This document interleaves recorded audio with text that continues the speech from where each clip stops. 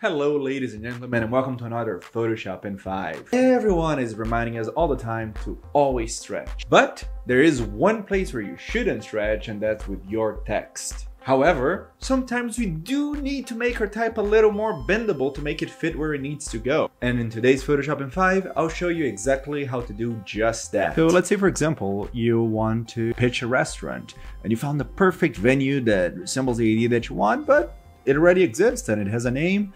Well, let's fix that.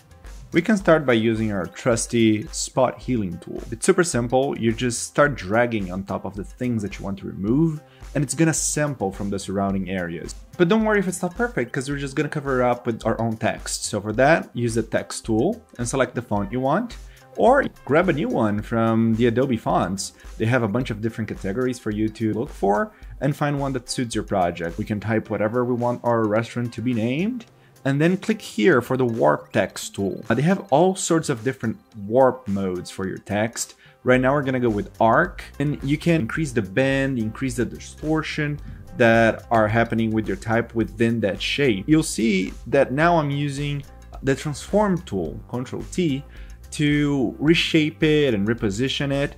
And it's a little bit of a push and pull of, going in and out of the warp text tool and in and out of the transform tool to get it to fit where you want it to fit. And once we're satisfied, we can just double click the layer to open the layer style options. These are a series of modifiers that are applying through the whole of the layer that lets us style it however we want, and doing all these tweaks to make it feel a bit more part of the environment.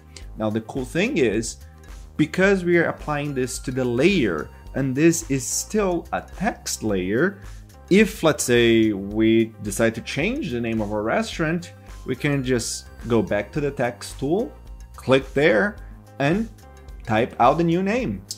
And duplicate it, move it down to the one that we moved from the door, and using the little eye icons there, we can select which of the layer styles effect are activated or not, tweak a little bit the color, and we're good to go.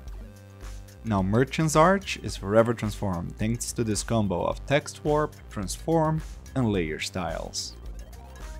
But sometimes the way you want to curve your text is not quite literal as, curving on an arch, and it's more like a soft bend over a folded piece of paper. So in this case, we're gonna create a new file. Specifically, we're gonna choose a letter-sized file to open up, and all we're gonna do is use Ctrl A to select all and Ctrl C to copy it. Then we jump back into our original image and paste the copied page. We're gonna go in that new layer that we placed, right click on it and select Convert to Smart Object. What we wanna do is place this page over the existing page. For that, we're gonna use our transform tool, and we're gonna rotate it so that the base of this page matches the base of the magazine. We're gonna, holding Ctrl, click in each of these points of the paper and drag them. And we can lower the opacity to make it a little easier to follow, to see if we're placing things in the correct spot. Now to get that bend, we're gonna right click on top of the image and select warp. And you can see it gets a lot more flexible and malleable when we are doing that. Once that is done, we can press enter. We're gonna double click in that layer that we converted into a smart object, and it's gonna pop up in a new file. We can bring now any image that we want to be in that page. In this case, let's bring this good boy, find that type that we want, place it, and might as well throw another curve and bend on it, tweak the colors. But once we're satisfied, we can just save, and once we return to that main project file, it's right there, fitting perfectly to the perspective and to the page. And this is how you can easily swap the contents of a magazine. Whoever is reading it, be it a doggo, be it a human, it can be reading whatever you want it to. These tools and tips that we've seen today can be combined in however ways you want.